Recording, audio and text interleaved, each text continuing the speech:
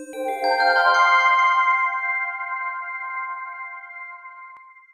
everybody. Welcome to another episode of Prime Talk. Today, I have a special guest. Today, I'm having Mark Casey. Mark is the founder and CEO of House of AMZ, which is a marketing and SEO agency for Amazon sellers. So, Mark, welcome to the show. Thank you very much. How are you? Good, doing good. Thank you so much for being with us today, and thank you so much for your time. So today's episode is going to be the story of you, the story of Mark Casey. You're going to share with us everything: where you are, where you're from, where were you born, where'd you grow up, how'd you begin your professional career, station to station until we reach to where you are today, especially with the world of e-commerce. So without further ado, let's jump right into it. Sounds good. Okay, let's start from the beginning. Where were you born? I was born in New York. Which part? Born and raised Long Island. Which town? Which part of Long Island? Nassau County in the Great Neck in specific. That's where I grew up. It's like a very, high class neighborhood. I would say very high maintenance too. But it's very nice, very chill. They call it affluent, an affluent community. Yeah. But it was very relaxed. Like, you have your own everything. You have your own, four corners. And it was a very nice neighborhood to grow up in, very, very calm, not like the city, not hustle bustle. So it's not like Manhattan full of skyscrapers and apartments and, no. Although you could see it from like, your backyard, or my house is like next to the water. So you could like see the skyline and Manhattan, but you don't hear it, Got it. So the good community and the outskirts of New York City and Long Island. So, all right. So growing up, your parents, what kind of industries were they involved with? So my father owns clothing like district, like manufacturing clothing and designing clothing. And my mother was like more into like the health field. So no one was really. Got it. So your father was a business owner as well? Yeah, business owner. Yeah. Got it. Okay. And growing up, did you do anything that was entrepreneurial at spirit? Were you trying to make money in certain ways? Yeah. Oh, you bet. If you ask my parents, like they would tell you stories beyond stories. When I was a little kid, literally, like, I'm not even kidding, a couple of years old, like I would say like maybe even 8 years old, I could barely even speak on the phone. I was always selling things and online and doing everything. I was doing drop shipping before it was drop shipping. And what that means is that I used to, it's very funny now that I think about it. I used to call companies who sold printers, and I used to sell them. So meaning I would reach out to someone and say, hey, do you guys need a printer? And it was back then where everyone trusted everything, when you call on the phone. Yes, I need a printer. I would take my parents' credit card, or I'll even take their credit card. I'll call up the company, order it straight to their house. And then I would like keep the in-between change, or get it in cash. And like, I didn't even know what I was doing, but now that I'm looking at it, it's like, olden day drop shipping. But hold on. So you just randomly call people or companies or both? Both. I would take start the with phone my book, parents. the yellow pages. You just flip it, call somebody. I would start with my parents' friends who own businesses. I was like, you need a printer, and I was like under 13 years old, trying to do all this, and I was always hustling, selling things, and doing graphics and anything you could possibly think of. I was a hustler when I was a kid. Nice. So that's one example. Doing drop shipping, old school, not even offline, not even online. Yeah. Just calling to, but give me another example or two while growing up. A bit more. More later years, like when you're already in mid-teens. Okay. More later years. What I would do is, I would also be a hustler. I would basically design full, like let's say like menus or brochures for companies, and then go to them and show it to them, and then they'll buy it off me. So meaning I'll do the work from before, and like, oh dang, someone already did all the work. Someone did everything. It's in front of me. I'm gonna buy it. Makes them much more inclined to buy it. I would it was a risk up front, but it definitely worked. And then what'd you do? You did what, visuals for them, like what, graphics? I started doing like graphic design when I was like 13 years old. What tools were you using, like Adobe and stuff like that? Adobe, like old Photoshop, and like sometimes even Microsoft Paint. Like that's how basic it was, but I was able to pull it off, and I like made menus, I made brochures, I just presented it to them. They loved it. They paid me, and like I was happy with like $75, like it was my time that they were paying for. But honestly, that got my name out there because I put a little like watermark on the bottom, and one person saw, and the word spread from there. Nice. So that's the second thing. Give us one last thing. You did the printers, you did the brochures, which is great, which is already graphic. Give us another thing that's, I guess, the variety. I want to see kind of the spectrum and variety of your entrepreneurship skills when you're growing up. I'm trying to think. I don't know. I'm just always a hustler, no matter like what you could think of. I used to like make even like different creations and stuff like that. I have crazy stories too, because like, based on it's not always the fun and games. It's a lot of risk involved. And people ask like, what was the most like I've been on a podcast and asked, what was the most expensive thing you bought? I would say my education. People will say, oh, my car was the most expensive thing I bought. But you know what? Like risks and challenges and stuff like that, that's what cost me the most. Where I learned, in the beginning, I didn't used to take deposits from people. So I would trust everyone. I would do a whole job and then they'll come to me and be like, have a good day. And that's like $3,000 in the garbage. But you know Just what? I while you were learned. growing up? Yeah. Oh my God. I have a crazy So give us one. story. Yeah, give one story where you kind of lost some money and it kind Well, of it went I will sour. shorten this up, but people who know me know the story and they see me, they make a joke out of it. But really long story short, so someone contacted me to do graphics for them. It was like some kind of like local store who like does like catering and stuff like that. They say, you know what, come, you're a 16, 17-year-old kid, come do graphics for us and we'll pay you after the summer. Okay, it sounds great. 2-3 grand for a 16-year-old is amazing. So I said, you know what, we'll make up, you pay me one lump sum of money, and I'll give you my cost price for printing and whatever it may be. So I started everything. I started working. I made like 10 different logos for them. I was going all out, making connections, the newspapers, catering, everything you could possibly think of. One day she calls me. She's like, can you please send me an invoice? I'm like, sure, but like, I'm a 16-year-old kid and like we didn't even do any work. Why do you need an invoice? So give me a detailed, itemized invoice. Send it over to her. Fine. Next day, she says, come, I need to speak with you. I go. She said, I went to someone here who's your competitor. I'm 16 years old. I don't have a competitor. But they went to your competitor. He said he's willing to slash all your prices in half. I'm like, you're competing with a 16-year-old kid. How are you cutting your price in half? But he saw it as a business opportunity. I'm going to lose money in the first order. They're going to be reoccurring clients. Yeah. So she's like, either you match it or I'm dropping you now. And this is after we did a whole bunch of work. Long story short, she didn't want to end up paying me. So I went back. Like even my parents called, like, you don't feel bad. Like give him $300. I don't feel happy, accomplished. He worked this whole summer for you. So I went back after summer. And I stood there. I'm like, give me some payment. So everyone knows the story, just very funny. You're not going to believe me when I tell you. So it was a catering shop. So she told the guy, she's like, Eddie, make him a sandwich. So she takes the sandwich, she puts it on the counter and slides it over to me. And she's like, I hope we're even now. Mm-hmm. And I'm like, what does that even mean? I'm like, what do you mean we hope we're even now? She just walks away. I'm like, unless there's a bar of gold in this sandwich, we're nowhere near even. The golden sandwich, yeah. Exactly. And my father always told me, like, go take a deposit from him. Go take a deposit. I'm like, no, I trust him. Yeah, whatever. Ends up being, I lost like $3,000 that summer. But you know what? It taught me so well to, charge up front or take a deposit. And ever since then, I only benefited from it. But that was the tuition. That was the expensive tuition for you to pay in the real life, and doing business wise, making sure that you put some structures in place where there's a security just in case things go sour, and you don't really go too sour when things don't end up well. Okay, great. So we had the printer story, we had the brochure story, we had the catering story where things kind of went sour, but it taught you great things. All right, so let's go into when you started, I guess graduating high school. To take us to that station, what year was that when you graduated high school? Yeah, or graduated high school. I was also hustling. I started working to do like graphics and more marketing, and that's where I went basically to college. I graduated high school early, went straight to college. What year was that when you started college? Where was what? What year? What 2000 what? College, when you started college? What year was it when I started college? 2000, maybe 15. I don't remember exactly.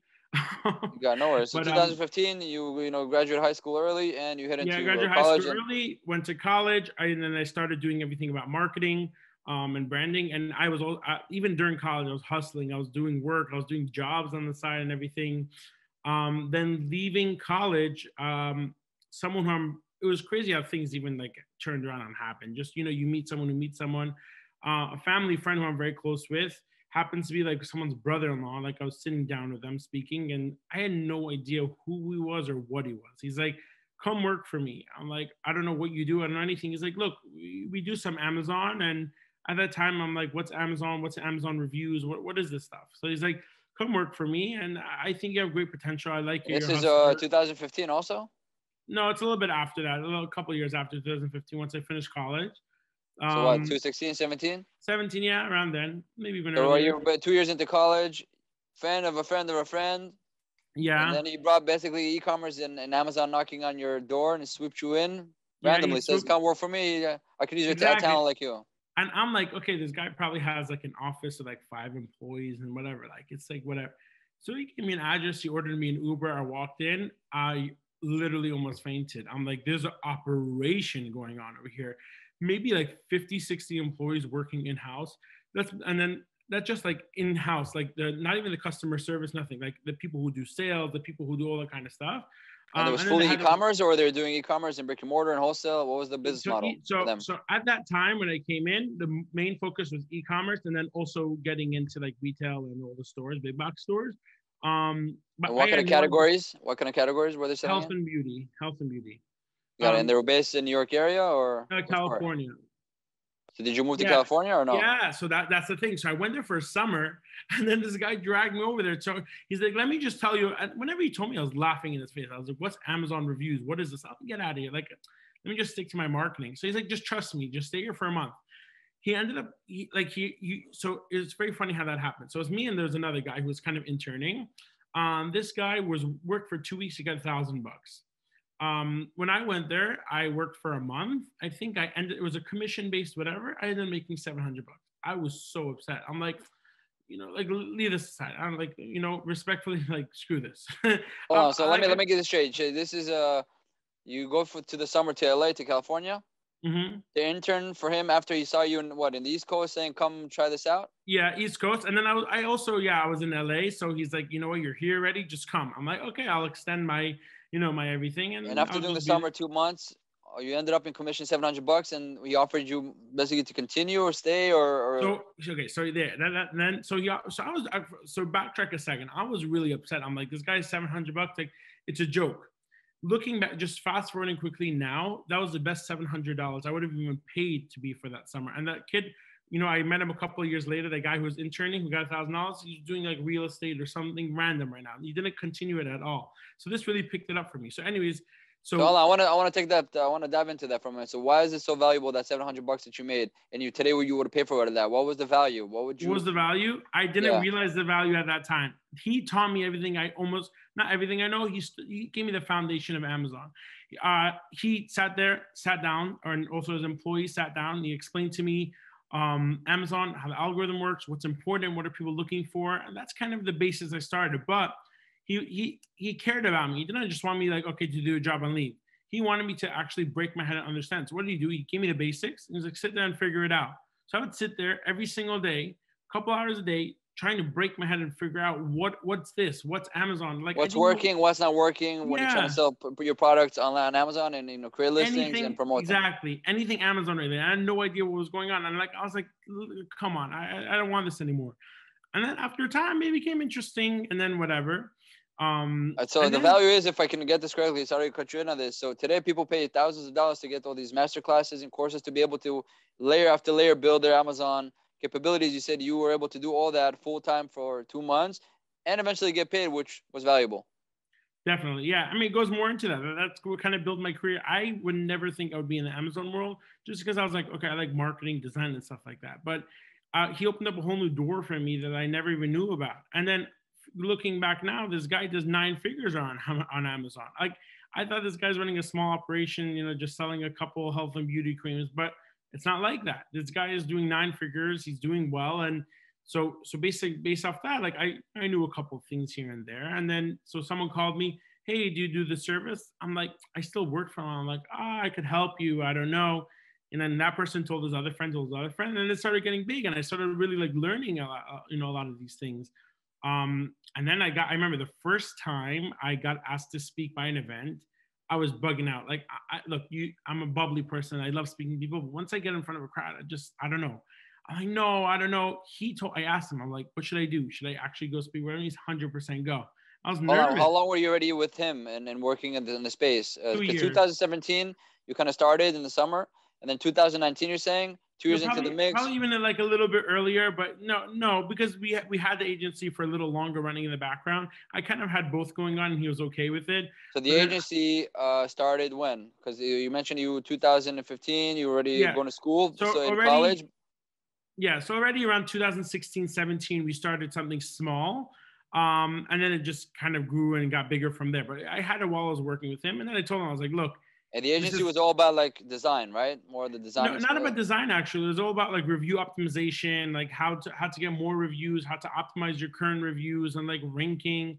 And then I didn't even think about it. Like, yeah, my background's marketing and branding. That's what I do every day. Like, let me implement that. So fast forward, everyone's already asking me to do all these things, and I'm working with them. So we parted ways in a very. I still work with them. I still help them out with a lot of things, but we created this agency, and then like I've been asked to speak. And then in between that timing too, I met a lot of different sellers, which also included the Chinese. And everyone knows Chinese are like the biggest thing on Amazon. Like they're the ones selling, and everyone has Chinese competition. So I started making friends here and there, referrals and everything. And like people who really lived in China, people who were doing crazy things, people who were selling so much.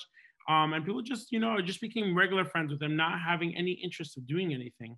And then I just started learning. Like they just started teaching me things and telling me things, which I picked up. That's like where a lot of my knowledge came from. Just networking with people and just speaking with people, and they teach me one thing, another person teaches me another thing.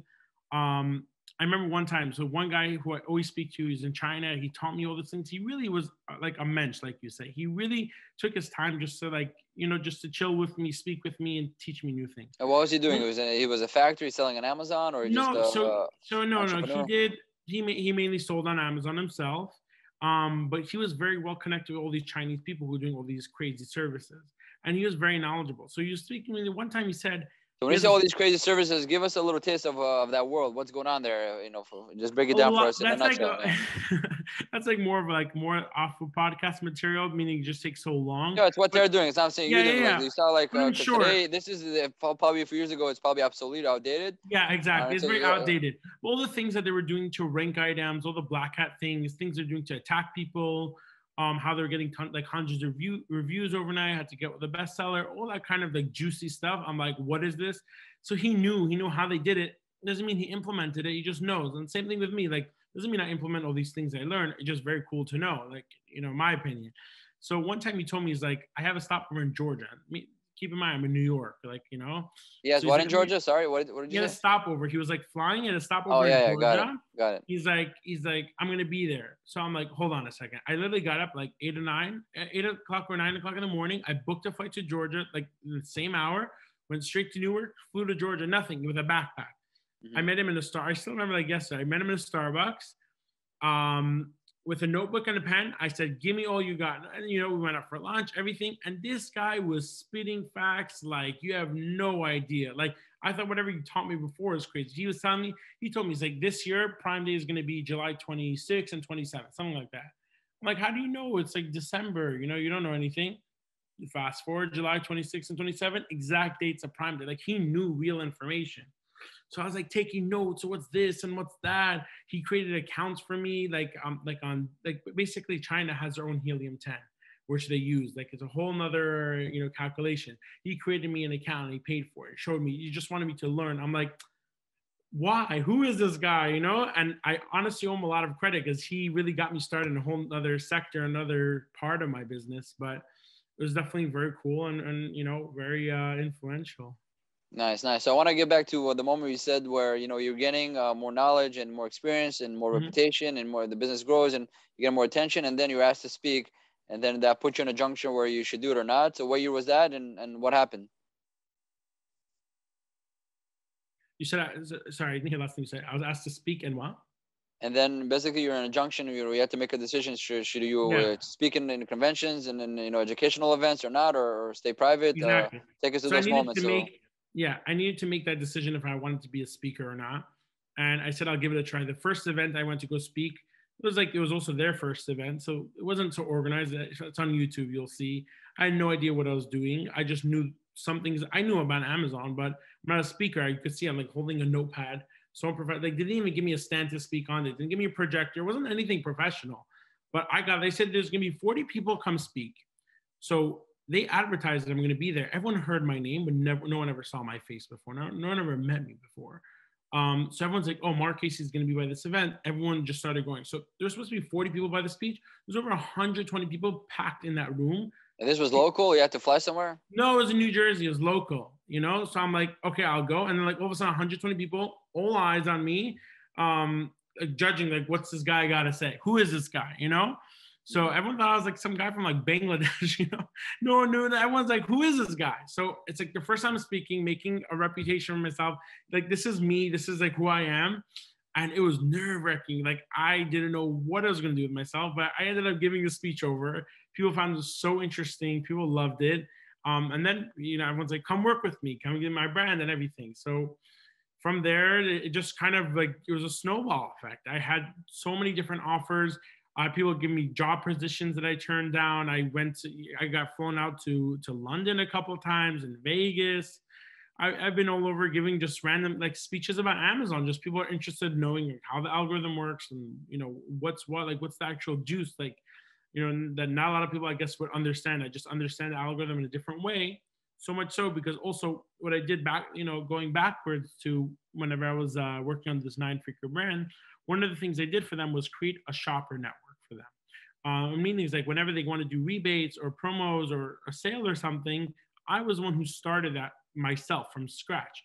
So that's one of the assets I took out of there, because nowadays we have over 20,000 or plus shoppers on that network, which we use for, you know, doing private launches and stuff like that. And that was a huge asset for me.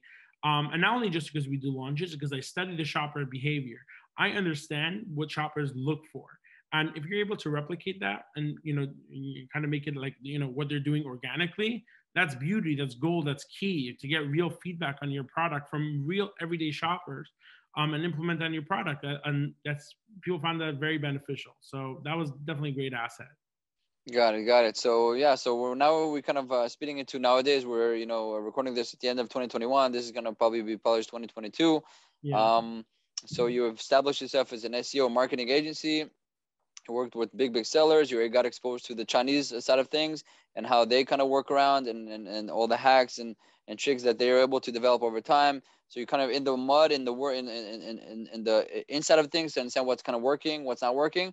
So I guess let's kind of try to dive into today's world. What's going on? You know, this past few weeks or few months, you know, past year, actually 2021, Amazon made a lot of changes with, you know, with ranking and search, find, buy and things like that.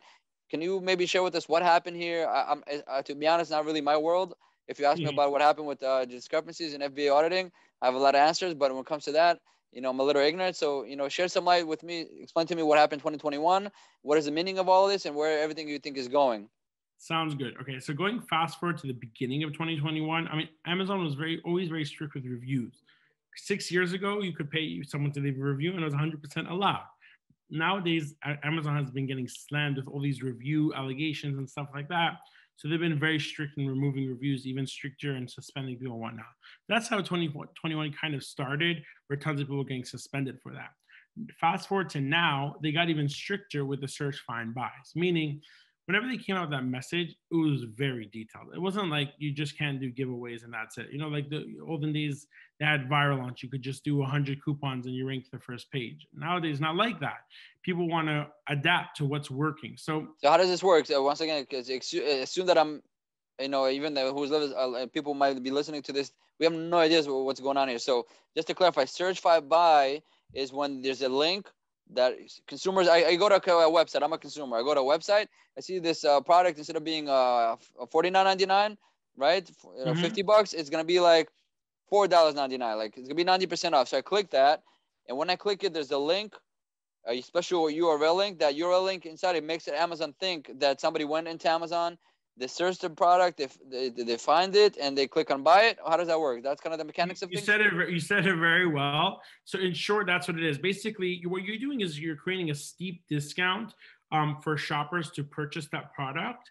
But in exchange, what you're doing is you're giving them a link. So why is it worth to give away a product at 90% off or 100% off?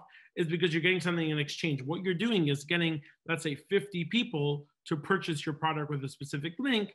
And that link kind of triggers Amazon's algorithm that you're selling with that keyword. And then Amazon's going to rank you higher for that keyword. So doing that over, like, let's say, period over a course of 8 days, all that together consecutively, Amazon will rank you to on the first page of that keyword. So and let's go backward with this. So when meaning ranking, just again, if anybody listening to this not really well diverse with this, but even though it's kind of the fundamentals of selling on Amazon, Amazon has a best sales rank for every single item on its catalog. It could be number 1 or number 500 million. So the higher you go, or the better it is when you have, your number 1 or, top position, number 1, like a race. So if the algorithm in Amazon thinks you're in a certain category, the most, valuable product, so they're gonna make you number 1, you're gonna get a lot of organic juice, a lot of organic traffic, and people and consumers are able to find you on a platform very quickly. You're gonna get a massive amount of volume and all the love, let's say, from Amazon to be able to really explode in sales. So that's why everybody's kind of competing and chasing that BSR, best sales rank, and getting rank juice, as they call it. Just to clarify on that, go ahead. Yeah. Okay. So exactly, perfect. So basically, what you want to do is it's a marathon. So the people on the first page, let's say, for example, selling let's say 10 pieces a day on a low whatever keyword. So what the whole point of this, when you're doing these giveaways, these sales, is just to show Amazon you're getting those sales. So you're replicating the sales, showing, hey, Amazon, I'm selling 10 pieces a day. Also, that means put me in front. I want to be number 2 also. If this guy's selling 10, I'm also selling 10. I deserve to be in the number, whatever spot he is. And then there's the next step of surpassing that 10. Let's say you're selling 15 a day, then you're going to get higher in whoever's on the page. So the whole point of search, find, buys, giveaways, rebates, all that kind of stuff is to replicate a real sale, to show Amazon, hey, I am selling 10, 11 pieces a day, bring me higher in the algorithm. And then there's 2 different things. There's bestseller rank, you rank in the category, and then there's also keyword rank. So there's a lot of times where you can get a very low bestseller rank, but you're not necessarily ranked for keywords. And then when you're doing keyword rank, it's what position you are for that keyword. So you could be ranked number 1 for a small keyword and have a very high BSR, or you could be ranked medium, or number 20 for a very large keyword and have a very low BSR. So they don't really always have to do with each other. But the whole point of that is to create sales and to show Amazon you're selling with that keyword. Right, so you're saying it becomes a bit more interesting because you have a best sales rank on a product level within the catalog, but also best sales rank within the catalog of, let's put it this way, words or keywords that consumers are shopping where you're for. ranking for those keywords. Exactly. Yeah. So if I'm a consumer looking for toilet paper, whatever listing or product on Amazon has the best score or ranking score for that keyword of toilet paper will rank first with the results. That's kind of the battlefield. Basically, yeah, yeah. Got it. Okay, so 2021, there's a crackdown. Amazon is basically saying this whole model of all these platforms or these mechanics of being able to get a steep discount, click a link that assimilates a real purchase and all that stuff. Basically, they don't like it. They banned it. How can they even ban it? Well, what's the mechanics of that? Exactly. So they didn't ban it, but they put it in their terms of services saying it's not allowed anymore. How can Amazon tell what's a real purchase, what's fake? I'm sure they could. They're Amazon. They know a lot of different things, know a lot of data, but there's no real way to kind of catch on to see who is a real thing or not. But there is a little bit of a way, meaning if people are using links, Amazon could easily track down those links. Amazon's not stupid to see that someone's copy pasting or using a link. There's something, to get very technical, just real quick, something called the QID. Whenever you search something on Amazon, go to the first and second page, look on your URL, there's something called a QID, and then there's a number. That number kind of shows each thing that you've done, what action you have done. If you go into the third page, that little coding is going to say you got to the third page. And Amazon basically, I would say QID is probably a query ID. Your query, you have a search, you're trying to find something, or you're browsing through the website, and it has its own unique transactional ID, so it knows it's coming from you, from your computer, from your IP, all that stuff. Yeah. So from there, Amazon sees this guy went to 2 pages, 3 pages, 8 pages, or no pages. So that's what they tell. And there's also referral, meaning that if I open this link up from Facebook or WhatsApp or somewhere, Amazon knows where that traffic came from, where it's getting referred from. So doing both that together, they're giving someone a link, they see where it gets referred from, and they see that it skipped off 3 pages to go find the product. Amazon's not stupid. Amazon knows their system, and they could tell that you're kind of playing with the ranks, just you're playing with whatever just to get the ranks out.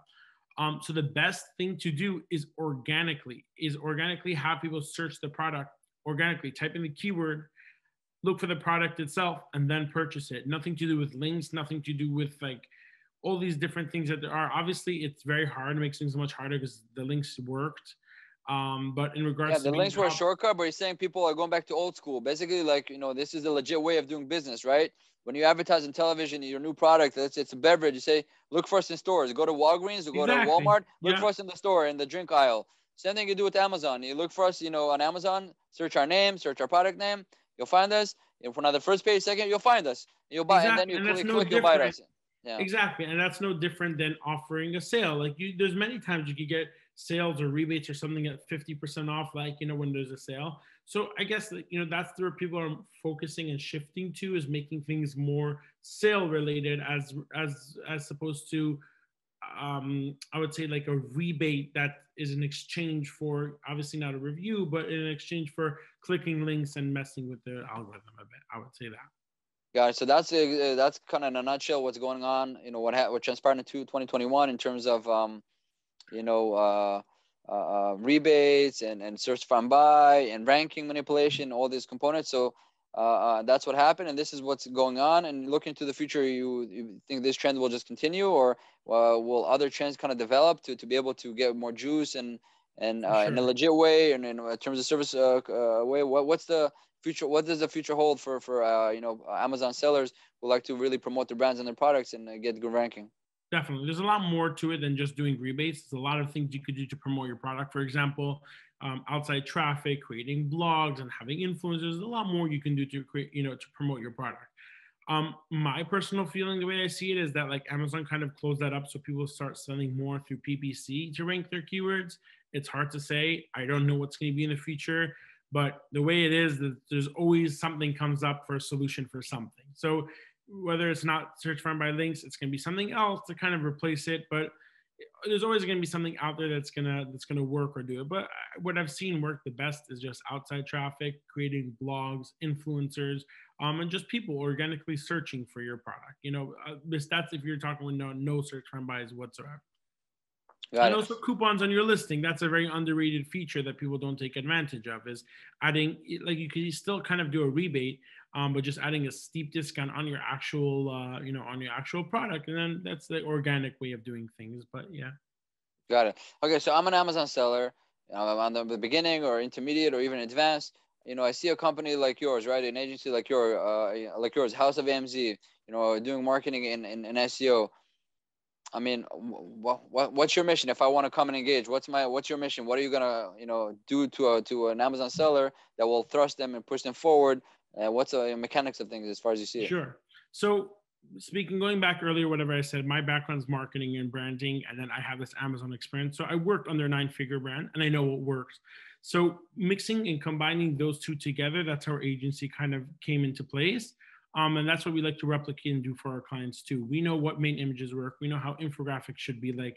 And then also that at the shopper behavior side to it too, I know what people are looking for on a listing. So having all that together, we have a great graphics team and a copywriting team to kind of make that come to life.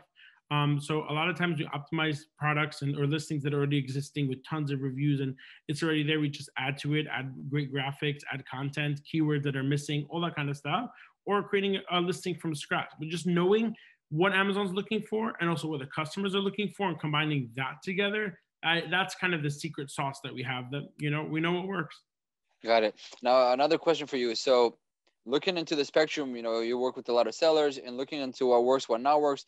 A certain strategy that I kind of recently heard was always keep launching. That's kind of a slogan I heard in one of the shows. Always, be launching, always keep launching. Meaning, some sellers say, or some communities of sellers say that being able to constantly launch new products keeps you kind of in the game of what works, what not works, and then kind of obviously builds your portfolio. You have more products. You hopefully, obviously, you don't just launch any product. You research them, make sure there's a market, capability for them. There's demand, stuff like that. Do you see that kind of trend also with your goggles and what you So see yeah, happening? I have both types of clients. I have clients who have their 10 SKUs, and that's all they focus on day and night, and they're investing tens and hundreds of thousands of dollars into those 10 SKUs. And I have people who every month they're launching 2 different products because they're jumping on trends and seeing what's good. So I've seen success in both. If you're able to handle more, then why not? Especially if you have something that's proven, if you have a strategy in place that you know how to make listings and you know how to launch them well, then definitely I would say go for it. And if you're able to handle it, but if you think if it's gonna be too much, I would definitely say handle whatever you have now. Like, focus and make that those 10 SKUs your baby. Yeah, of course, always have the nucleus, that the core competency. But when these sellers do launching, they do it, well, I think once a quarter or so every 3 months. So within a year, you get another 3 or 4 products launched, and that keeps you within the honeymoon periods and what works, what not works, and then it keeps you. It's almost like staying in shape, For Amazon, you got to stay in shape. So that's kind of the Yeah. strategies that I heard that's becoming very trendy. So I was wondering if you have some more input on that.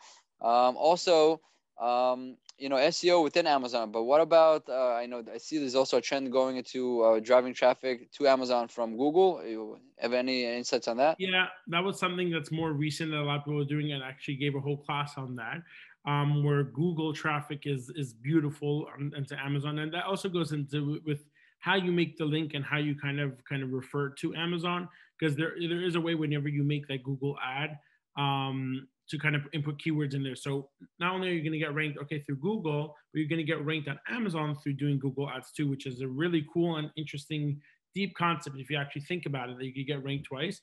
But even more so is doing articles and blogs and stuff like that that could get you ranked organically on Google. That's the best thing you want to do, is to have people write articles about your product, give them the keywords that you want to do the SEO around, and then have them link it to Amazon. So when someone types on Google best, I don't know, garlic crusher, that's what everyone uses, best garlic crusher, and that article comes up with you inside of it, then a lot of people are going to be referring to you to go on Amazon to A, you're going to get sales organically, and B, you're also going to get a lot more ranking juice, like you said, through that keyword because it came from Google. Got it. Very, very cool. But I'm listening to this, let's say, and I'm a seller. Where do I find people who can do content for me? There's there platforms for that? Well, what's the trend? How do sellers are So getting, how they're getting, good copywriters that are decent and, within their niche and categories? exactly. So, I mean, I would say our copywriters are more focused on Amazon to create listings and to make sure all the keywords are in there.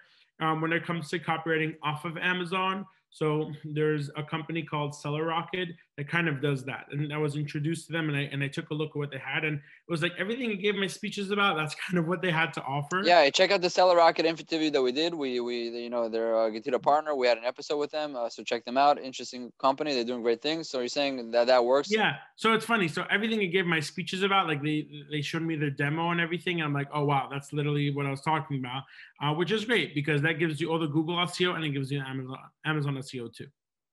Got it. Okay, so let's try to construct a model. This is 2021 end of it, and looking into 2022, kind of the model for the typical Amazon seller who tries to sell their own brand, private label, as opposed to reselling, because reselling is its whole different universe that's based on already selling brands that have a good ranking, right? So you basically want to trade in those.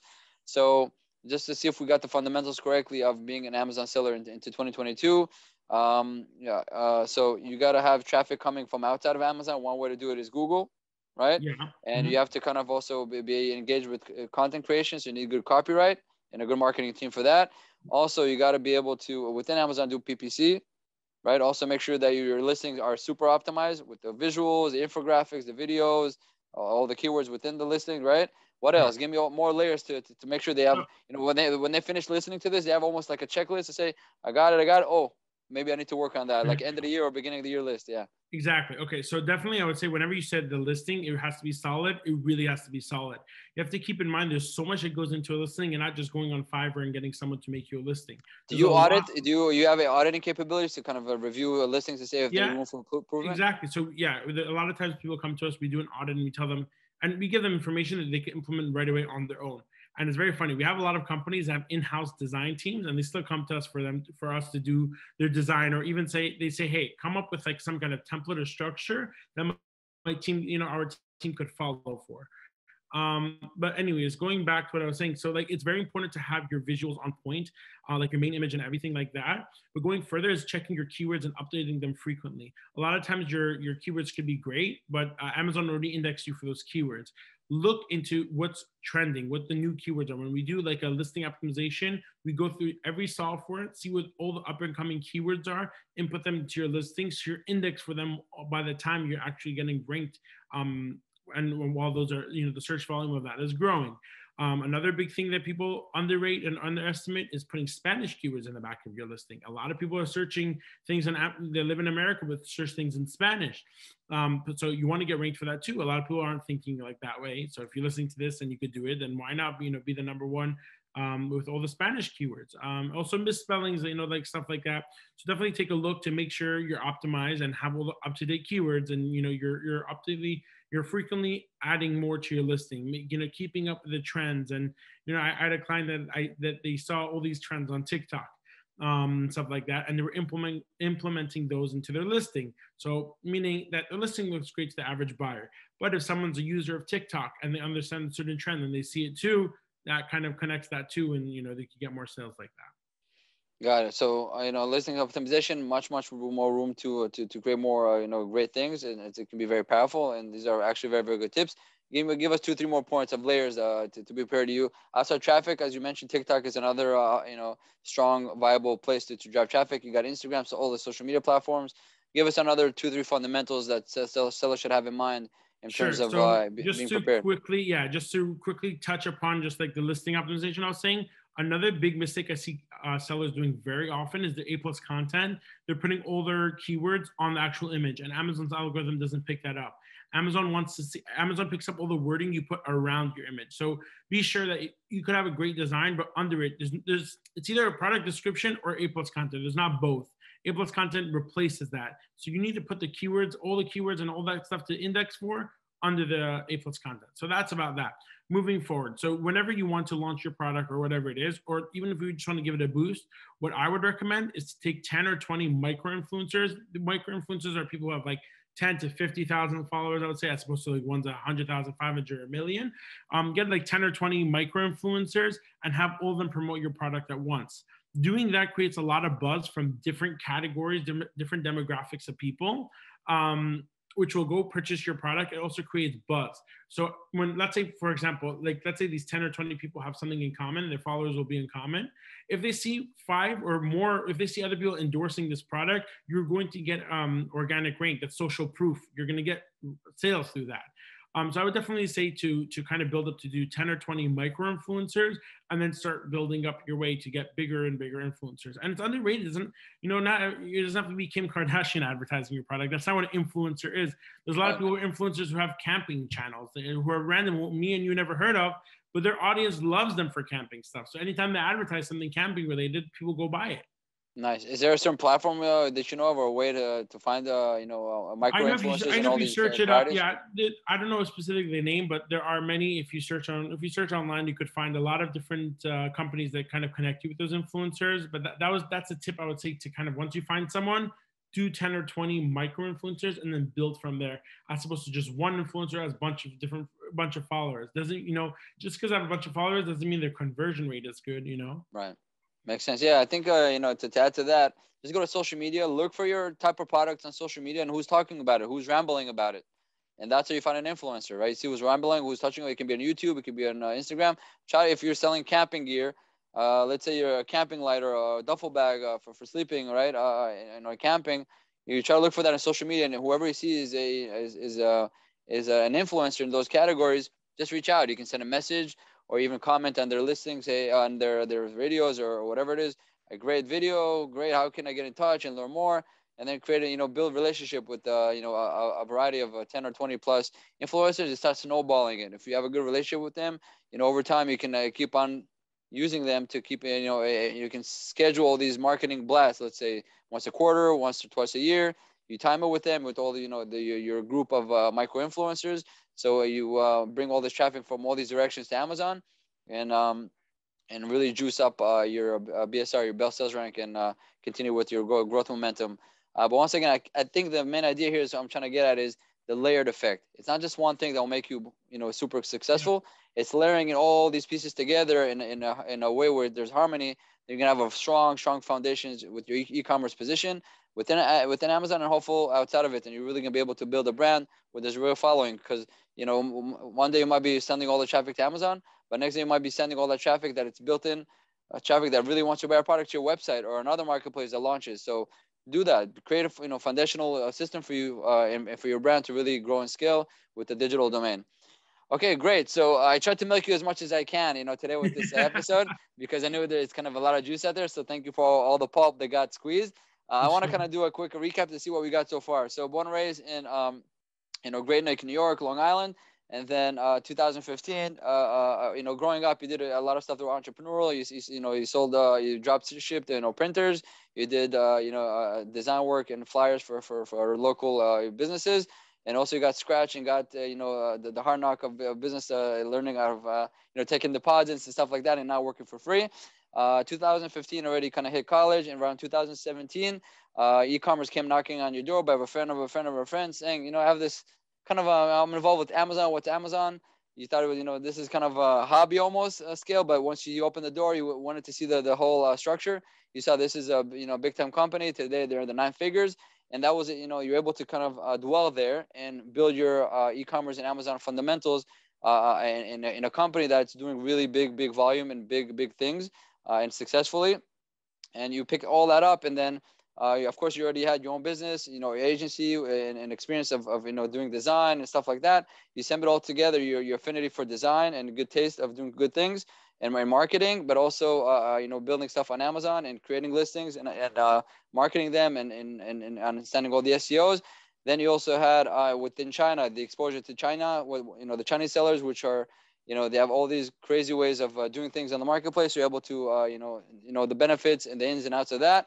And that's it. Now you also you're well diverse with the community. You go out there, you do presentations, you help others, you consult businesses, you consult your clients. You can solve the marketing, the creative teams of companies as some sort of a standard. But that's kind of in a nutshell the story of Mark Casey so far. Did we get it correctly? Yeah, it sounds good. Sounds pretty much good.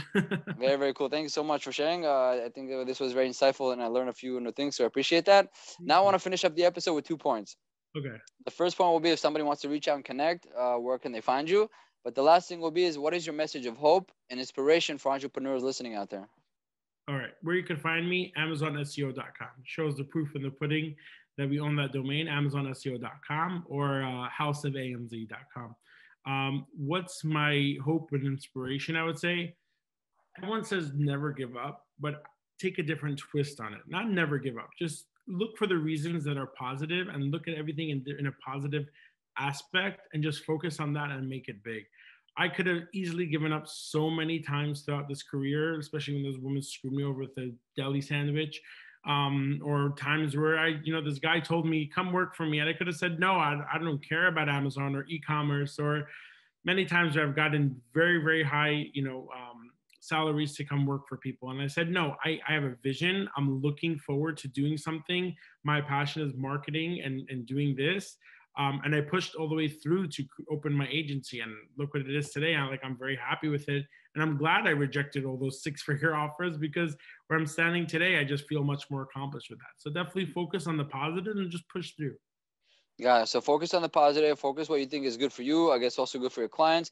Be passionate about it. Take that, let the passion lead and take you forward. Don't get distracted if there's other beautiful opportunities, but you're not really fully calibrated with them. Then they'll help you keep pushing forward and finding long-term success.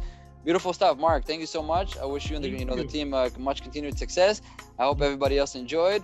Stay safe and healthy. Until next time. Thank you.